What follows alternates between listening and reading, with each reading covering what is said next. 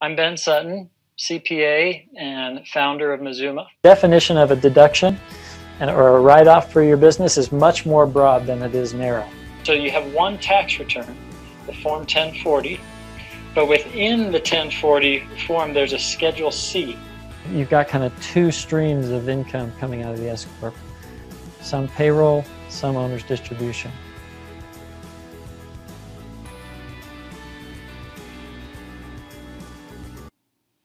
All right, welcome everyone. Glad to have you with us for today's webinar, right in the heat and heart of tax season. Hopefully today's topic helps you and us all through this process here. My name is Ben Sutton. I'm a CPA here at Mazuma, one of the founders also of 9 years ago when we started Mazuma and started striving to help small business owners. I myself then am kind of in your shoes in that sense and relate to the issues that you face. Today's agenda is kind of a different one than we normally do. You know, usually we're focused really heavily on the tax topic, but this one is how to help your accountants help you. Kind of what is that relationship like? What can you do as a small business owner that may not be an accountant or may not know a whole lot about tax law and all that? What can you do to contribute to the process and make it as smooth for you and your accountant? We're going to kind of cover three areas of that topic. One is about details, and that, you know, to your accountant, details matter. Second topic is about how much communication matters. You know, like a marriage, any relationship relies heavily on communication. And then the third area will be kind of what you can do to gut check the return, and which happens to be how many of the issues, mistakes, errors that might arise in a tax return are found. So starting on this topic of details,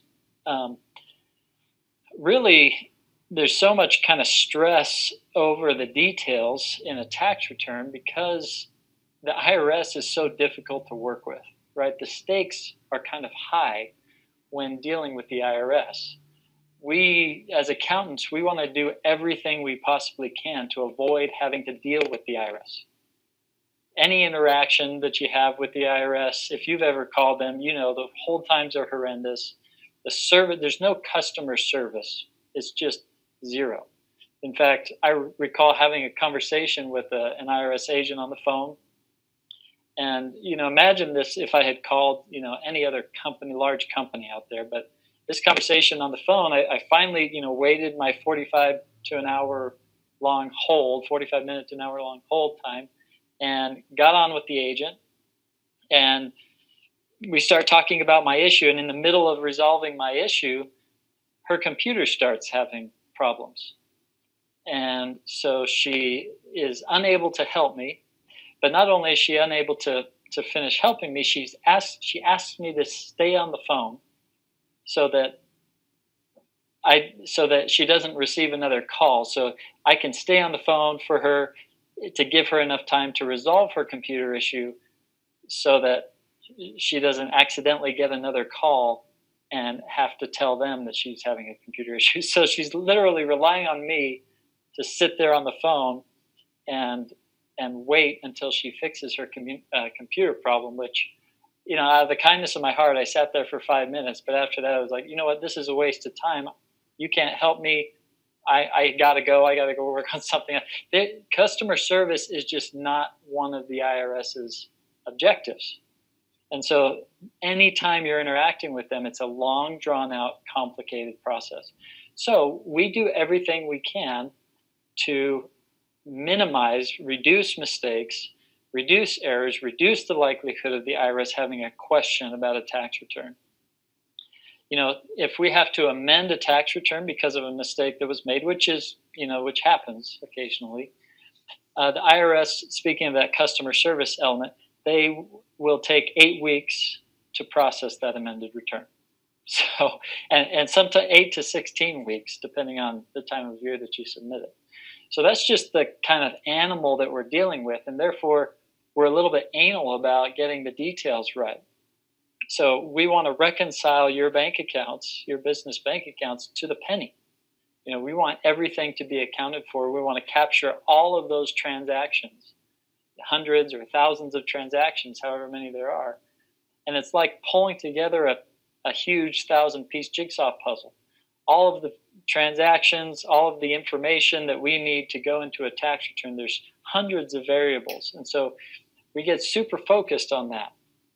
And to you as a small business owner, that can kind of seem annoying. And, maybe like we're asking for things that aren't important, but really they end up being important if anything goes wrong. So there's really three elements, three roles that you have in helping the accountant kind of get through the details.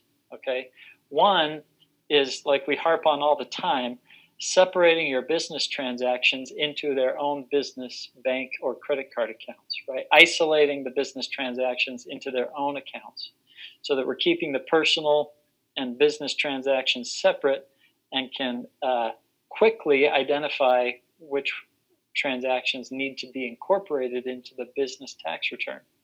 Okay. Second, so first, separating bank accounts. Second, provide your accountant with that information. So your accountant needs, your bookkeeper and your tax accountant needs access to the bank transactions. And at Mazuma, we gather that one of two ways: either linking your bank account, which is the best way, going on to the accounting software, entering your credentials, make that link between your bank and our software so that your bank transactions automatically download, right? That's the easiest, quickest way.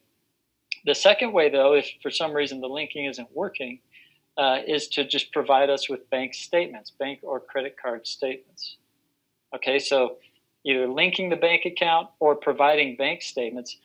Those are the two ways that we're going to get the information we need in order to reconcile and account for all of the transactions and aggregate them into your tax return. The third step, way that you kind of contribute to the detail gathering process, is reviewing any unclassified transactions that we might have questions on. Right? It's not uncommon for a business owner to write a check, and all that it shows on the bank statement or in the transaction that we've downloaded is check 1023. Well, we don't know who that was written to or what it was for, so we'll send a question about that transaction, and without your feedback on that, we're going to be in the dark. So that's step number 3. Just to repeat them again: 1, separate business bank accounts from personal. 2, provide access to those business bank transactions. 3, review and respond to unclassified transaction inquiries. Those 3 simple steps are going to allow us to have a very smooth bookkeeping process and allow us to get everything that we need for the tax return. Because in the end of the day, those transactions are the deductions that are reducing your tax bill. Deductions are the details, right? That's really kind of how to describe it. And so we're trying to get all of that together to help you pay as little taxes as possible.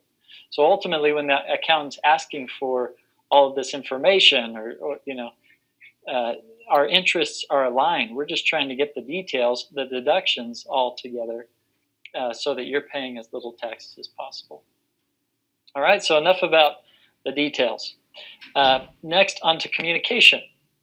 Communication is so big, especially for a remote accounting service, right? Even for a non-remote, in-person accounting service, it takes a lot of communication. But just like all relationships, the accountant-client relationship is the foundation of it is solid communication. There's no way to replace that exchange of information. So again, when the accountant asks for some seemingly insignificant piece of information, do your best to kind of get into, dig into the details and dig up the answer and shoot it off to him or her so that they can do what they need to do with it, right? And providing that feedback or responding to the inquiries from your accountant timely decreases the chances of delays. Like that 1,000-piece puzzle. It's like your accountant's putting together a 1,000-piece puzzle, and if you've ever done a puzzle, there's kind of that momentum that builds, right? Like you start focusing in, and you're getting like better at putting this puzzle together. Well, that's kind of what it is.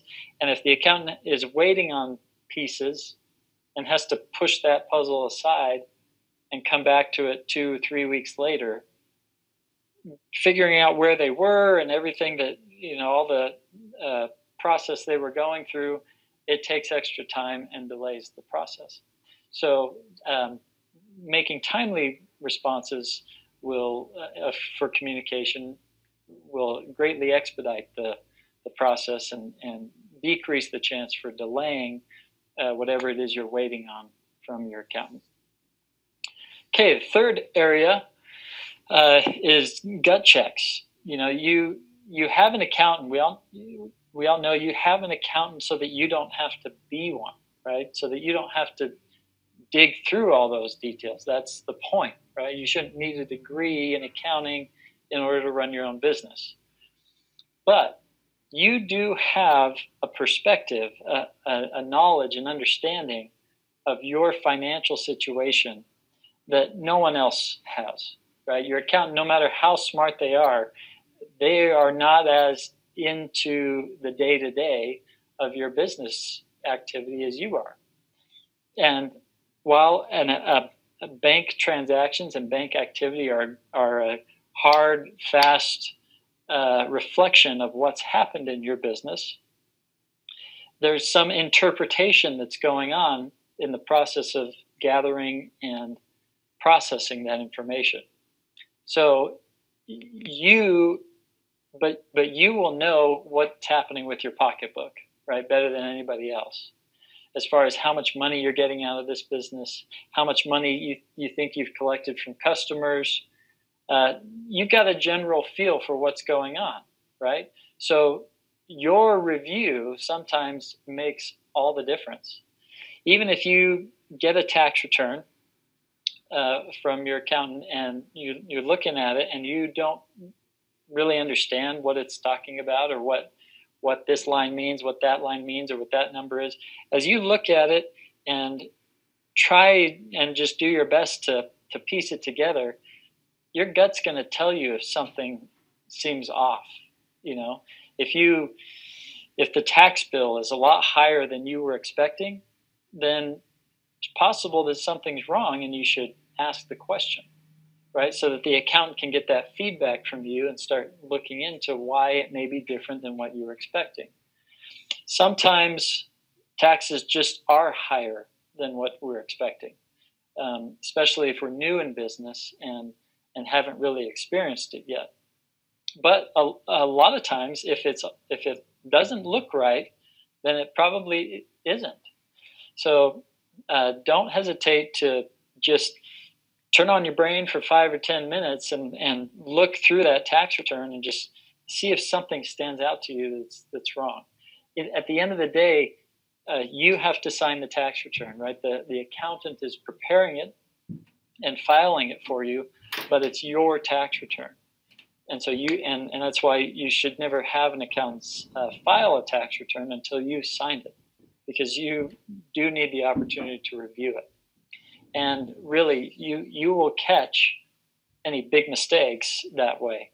And so that's my last point for you there on just doing a gut check, doing a smell test, making sure that things look right when the tax return's done or your bookkeeping reports are coming back to you. So I hope that discussion about just the details matter, communication matters, and that your review, your gut check that you're doing on the information matters. Those are the 3 ways that you can kind of be involved in the process and really help things go smoothly. All right. Well, don't forget that, Mazuma, our goal is to take as much of that burden off of your shoulders as possible. We can't do it without your involvement, but we're going to try and involve you as little as we have to do in order to get to an accurate, good result. We're doing bookkeeping for you. We're doing your tax planning and providing tax advice, particularly for Business Plus clients that get their tax discussion and estimated liability and all of that through and working with the tax professional and drive the tax bill down. We're also preparing and filing your business and personal returns, business returns only for the Business Basic plan. We're doing all that for a flat monthly fee, which we work really hard to keep that fee as low as possible. And I hope that's what you're experiencing. So now let's open it up for any questions that you might have, and I'm happy to address any questions that pertain to what we were talking about today, or anything that is outside of what we talked about today, just ones that you may have about your specific situation. All right, let's see here. First question, what are the most common errors you see on business tax returns? Well, when a client is preparing a business tax return, there's often mistreatment of balance sheet transactions, I'll call them. So maybe money coming into the company that should not be classified as income, like maybe a loan or an equity contribution from an owner. Those should not be classified as income.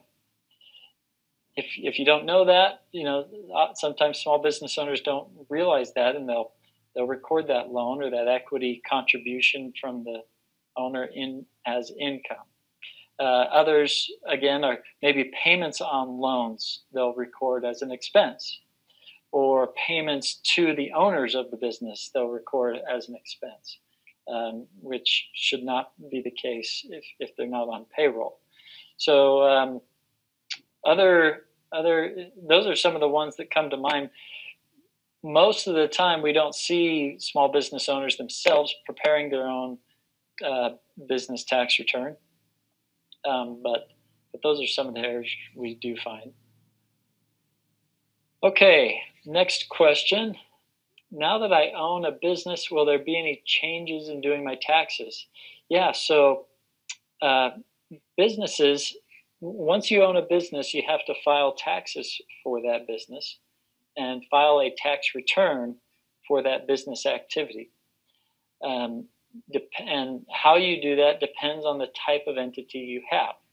So sole proprietor, if you are a sole proprietor, meaning you haven't formed an LLC, you haven't formed a corporation or anything, you're just out there doing business under your own name or under a DBA or something, then you will file your business income and expense records on Schedule C of the personal 1040 tax return that you've been filing for years, probably. So sole proprietors and single member LLCs file their business taxes, income, expenses on Schedule C of the Form 1040.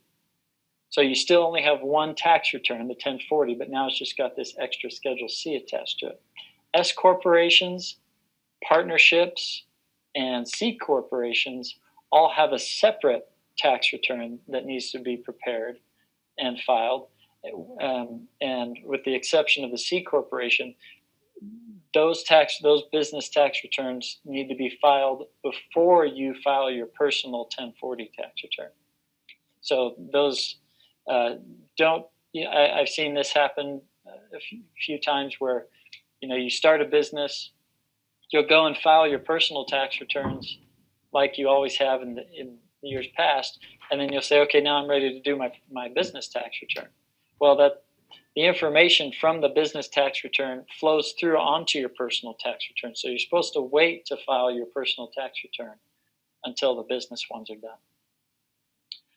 All right, next question. For startups, especially SaaS companies, how do assets like computers, equipment affect our tax liabilities?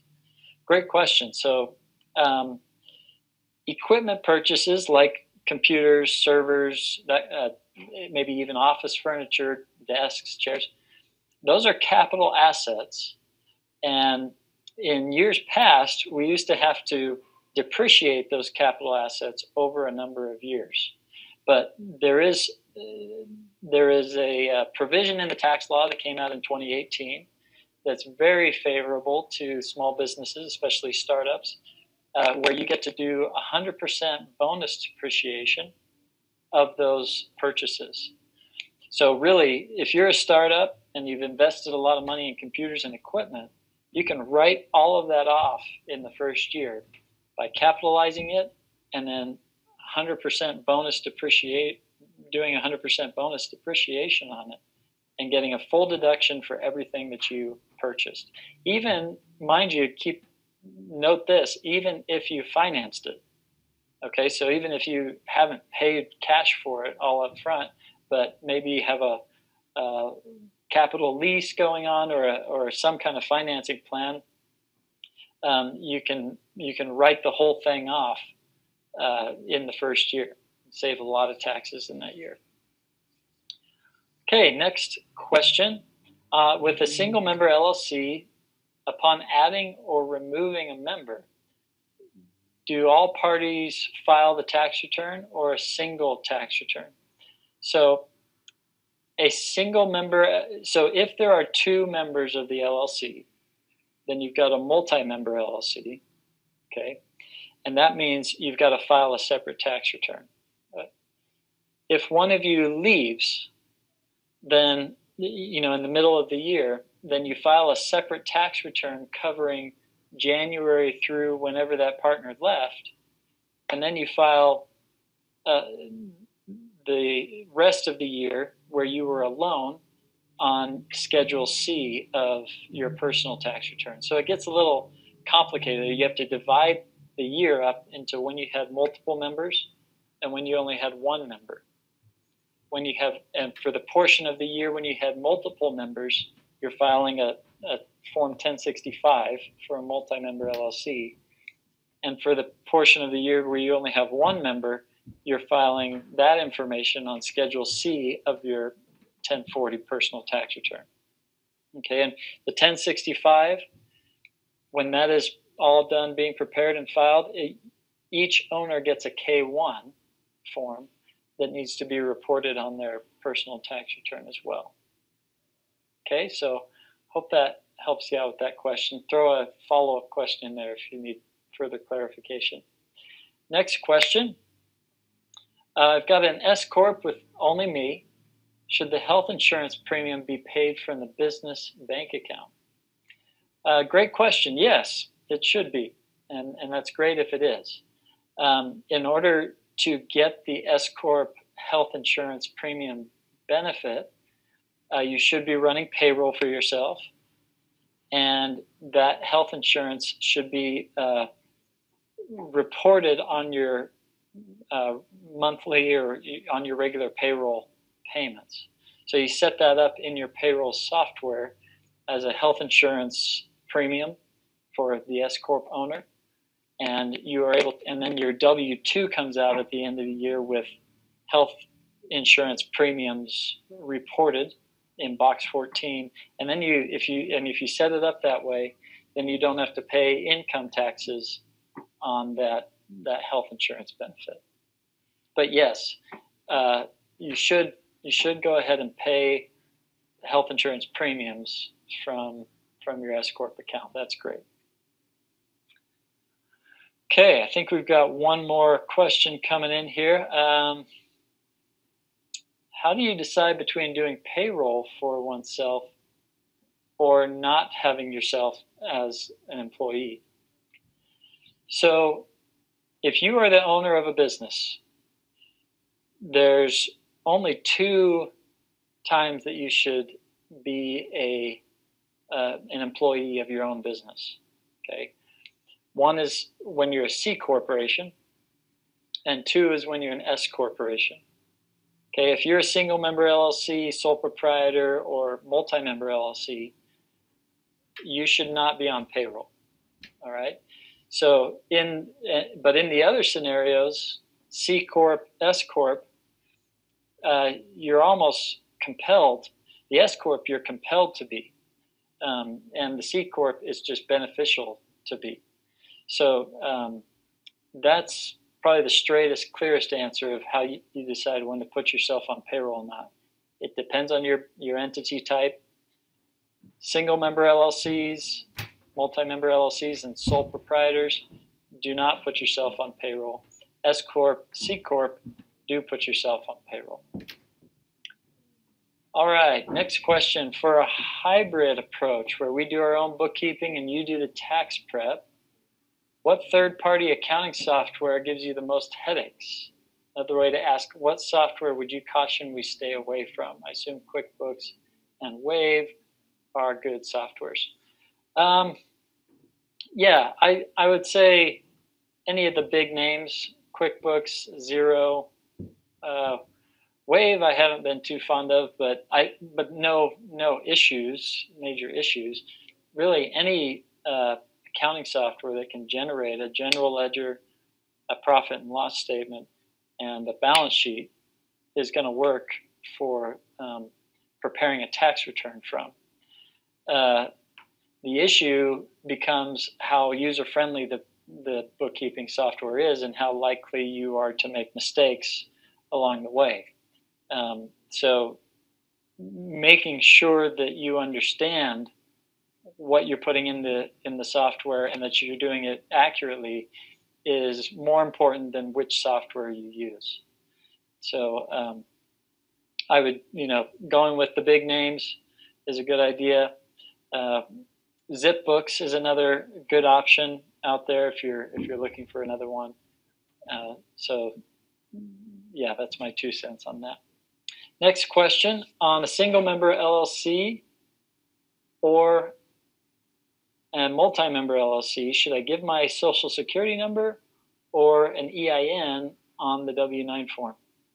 I would give, so if a customer is asking you for a W-9 form, I would give them the EIN. So, and that links this income to the business. And even if you are a single member LLC, I think that's best practice. Okay, so definitely, if you have an LLC, give them the EIN. You'd only give them the social security number if you don't have any entity formed. All right.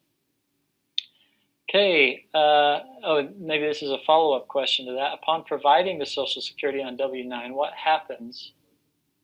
The single member LLC transfers from one member to another 100%.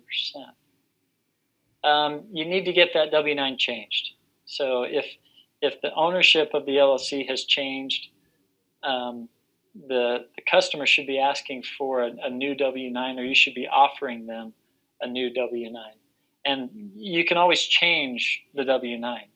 And really anytime before the end of the year, the customer should be willing to update their information before they give you a 1099 with that information on it. The W-9, the information you're putting on a W-9 is being given to this customer so that they can send you a 1099 at the end of the year. And that 1099 reports all of the income to whoever was on that W-9. And we want that income to be reported to the business. And so we put the EIN on that W-9. And yes, the business income might flow through directly to you, but you don't want it going to your social security number if you don't have to, because it prevents you from making the S-Corp election later and maybe and sheltering that income from self-employment income or other reasons. So don't panic, if they've got your social security number on it, but I would recommend changing it to the EIN if possible. Okay, next question. Can a single member S-Corp set up a dependent FSA?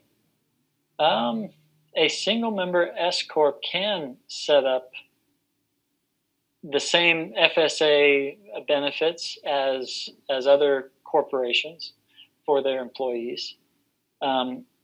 There are stipulations, though, in what fringe benefits are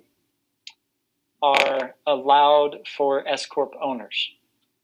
So I'm not sure exactly what you're implying by the dependent FSA, but I believe you're talking about fringe benefits and a specific type of them.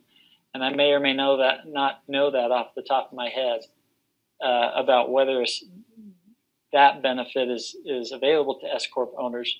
But just because an S-corp is a single member S-corp, you can set up similar fringe benefit plans as other entities can. So, next question. If I received income in January before my S-corp was established, which happened in February, how should I handle the income? You should probably handle it the same as if your S-corp was established. There's two ways to treat this. You can just, with this short period of time, if you received income just before the S-corp was established, if the substance of that transaction was meant to be included in your S-corp activity, then just put it in. You just make the assumption that the S-corp was intended to be in active and established when that income came in. So you don't separate it, you just treat it all as income in the S-corp. The alternative, if other circumstances require it, is basically if you had no entity formed prior to when this income, when this income was received, then you'd carve out that period of time and report that on Schedule C as self-employment income, as if you were a sole proprietor at that period of time. And you'd also apply any expenses that occurred in that period of time as well, and then report the rest of the year, the activity that happened after in the S-corp tax return. But again, depending on the materiality and circumstances, it may just make more sense to just include it all in the S-corp tax return. Next question. If you are taxed as a pass-through entity, should business and personal be filed simultaneously? It depends on what type of pass-through entity we're talking about. So if you are a single member LLC or a sole proprietor, technically those are considered pass-through entities. Yes, the business activity goes on Schedule C of your personal 1040 tax return, and then your W-2 and everything go on the 1040 tax return, and then that's all filed simultaneously at the same time. For other pass-through entities like multi-member LLCs or S corporations, they have a different filing deadline. They have a separate tax return and a March 15th filing deadline. So, which is coming up here in a couple of days. So if you haven't filed an extension for your multi-member LLC or S corp, you need to do so right away. We've been pestering clients for information that we need in order to file extensions right now, because those have to be filed by March 15th, or an extension needs to be filed by March 15th. And there's a separate tax return that needs to be done before you can file your personal tax return. So in that case, multi-member LLCs, S corp, pass-through entities, you'd be filing separately. Okay, next one. Just started my S corp on January 1st. Was a sole prop before. I've never charged sales tax to my business and private clients for translation services. What is the 7% tax withholding from California Franchise Tax Board that they are requesting now? 7% tax withholding from California Franchise Tax Board that they are requesting now. I'm going to have to look that one up. I'm not sure what that specifically is referring to. So hopefully can we get an email address with that one, or know who?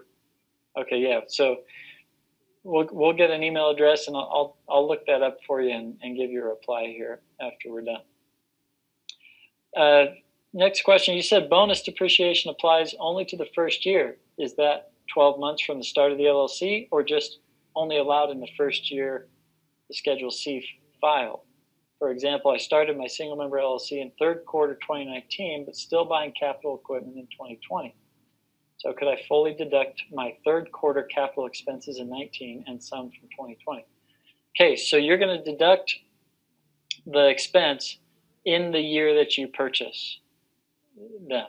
Okay, so in the year that you purchase that capital equipment, you will record that as a deduction. You'll be able to fully depreciate, 100% bonus depreciate that in that year.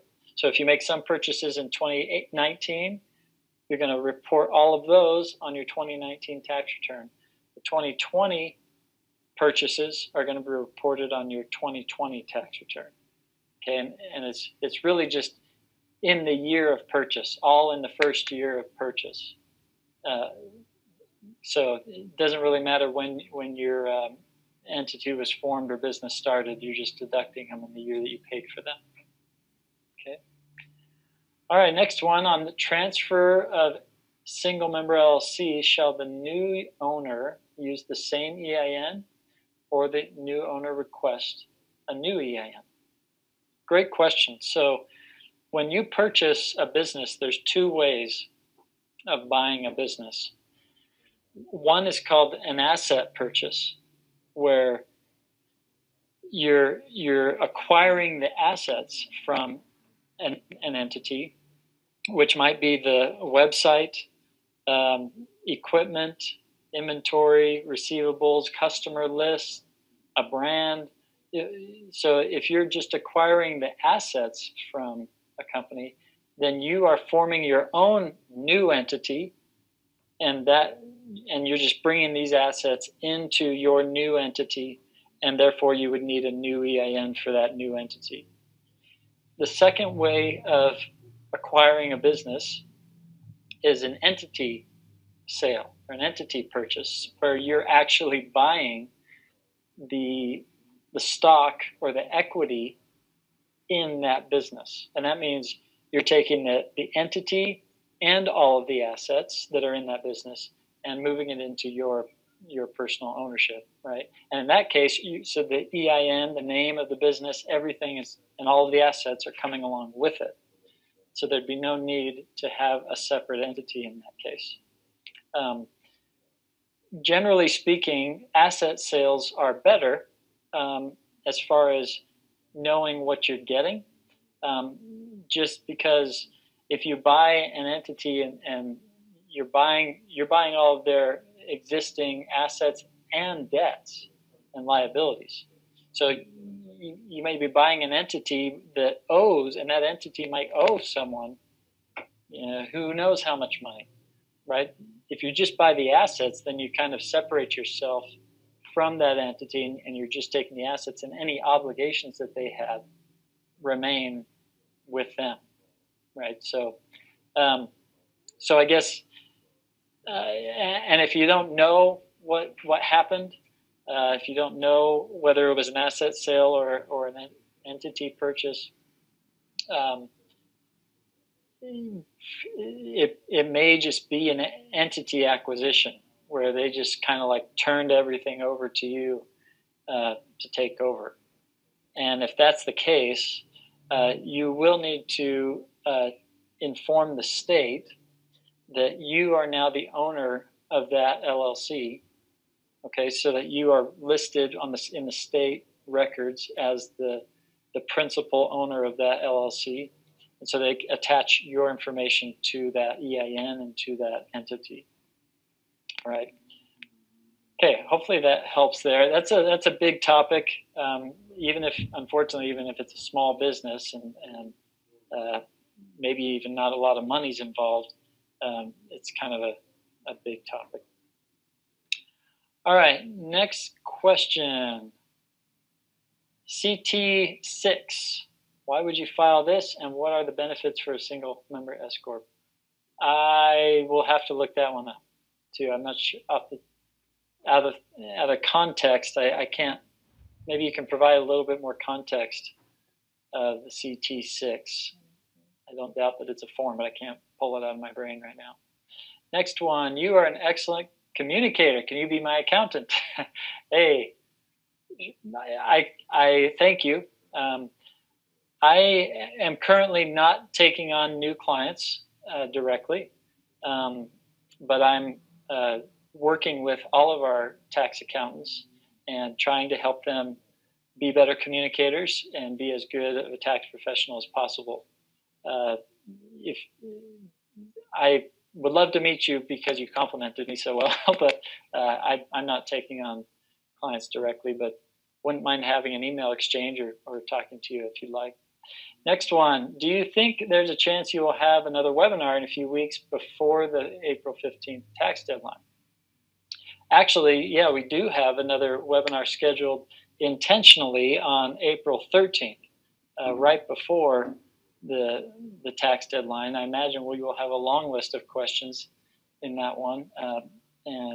But I think between now and then we're doing additional just Q&A webinars where we don't go into as deep of a topic and we spend more time just answering questions.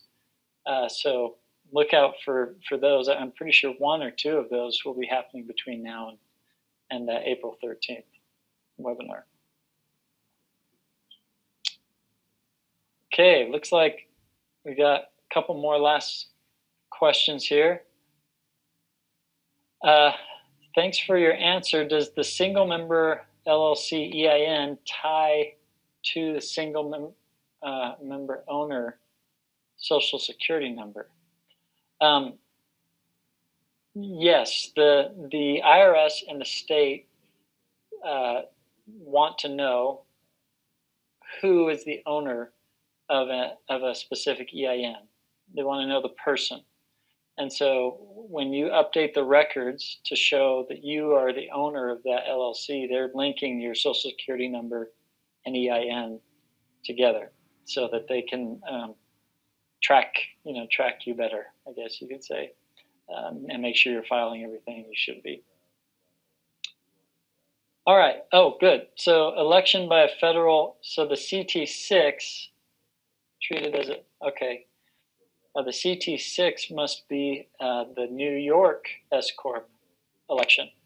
So the federal S Corp election is typically done on a Form 2553. But based on this question, I'm assuming that the New York S Corp election is the CT6. Can we go back to that question where they reference the CT? Why would you file this, and what are the benefits for being a single member S Corp? Okay, so yeah, so S Corps can be a really great entity for saving taxes. In a nutshell, the profits from an S corporation are not subject to FICA taxes, Social Security and Medicare taxes, okay, which make up 15%. Profits from multi-member LLCs or single-member LLCs or sole proprietors generally are subject to FICA taxes. So all things equal, you will pay more taxes with a single-member LLC, multi-member LLC, or sole proprietorship, strictly because of that fact that the IRS just has exempted or allowed S Corp profits to not be subject to FICA taxes.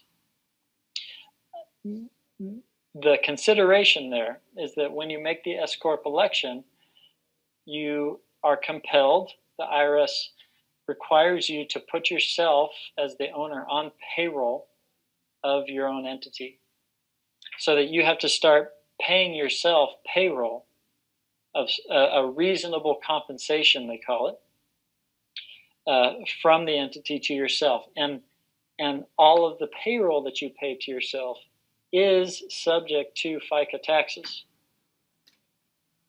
But the savings come from the fact that you don't have to pay yourself everything through payroll.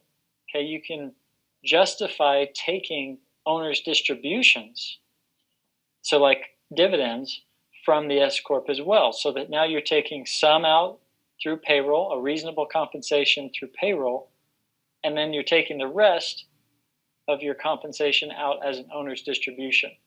Payroll subject to FICA taxes, owner's distributions, not subject to FICA taxes. So you're still getting, significant tax savings on that owner's distribution portion. So that's it in a quick nutshell. Check out our video on the boot camp if you sign into your portal. There's a boot camp tab over there with a list of videos. Click on the Understanding the S Corp one and watch that. I think it's like five minutes or less long, and that maybe will help solidify those principles in your mind. But ultimately, it's about saving taxes. Next one. In the case of opening an LLC at the end of the year with no sales or purchases, filing the tax return for that year is mandatory. Not if you are a single member LLC. If you're a single member LLC, no filing is required. If you are a multi-member LLC, then you've got more than one owner in the LLC, and generally speaking, yes, there is a requirement to file even if it's a zero tax return. Okay. Next question, is the separate form needed for bonus depreciation, or is that just included in Schedule C? It's a separate form. Form 4562 is the depreciation form that is generated when you're recording capital asset purchases and depreciating them. Okay, I think that brings us to the end here. Great questions. Thank you for sharing, and I hope that was helpful for you. The webinar will be emailed out to everyone who is registered and, of course, uploaded to our social media websites. We've got Facebook, Instagram, Twitter, and LinkedIn. You can subscribe to our YouTube channel for more information. I mentioned a couple videos that we have posted there. And subscribe to that, of course, so that you can always get the most recent webinar that we're doing. I mentioned earlier we do monthly kind of deeper dive webinars, and then a couple webinars that are focused just on the Q&A. The next monthly webinar is on April 13th, as I mentioned. If you're here as a non-Mazuma member, definitely check us out. Our bookkeeping and tax services are subscription-based, so you pay a flat monthly fee, which is about as affordable of a fee as it gets to get our services. Our focus is just on small business, right? So we are laser focused on micro business, small business issues, and we are really good at helping our small business owners out.